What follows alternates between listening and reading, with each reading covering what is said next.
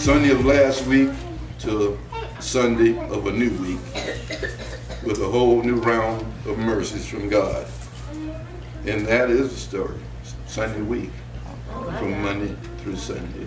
What a great book. I learned that, well, you could be anything you want to. So proud, it is soft and fluffy like a cloud. She played basketball in college. Marion is a great athlete.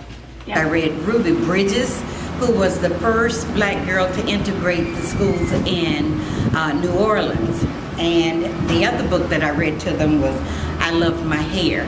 And they seemed to like the stories very well. Both work for the Florida Department of Environmental Protection. We're both engineers, you know, both African American, well, you know, African American, black. And we think that it's really important that we inspire our young people. And it's Black History Month, so we could contribute and help out and the little children anyway. So I really enjoy ourselves. We really did. We were teaching them about all the different types of engineering and what we do and how we protect the environment. So it was really good. We enjoyed it. OMG, another great event at Franklin Park Elementary School. Our Black History reading was a great success.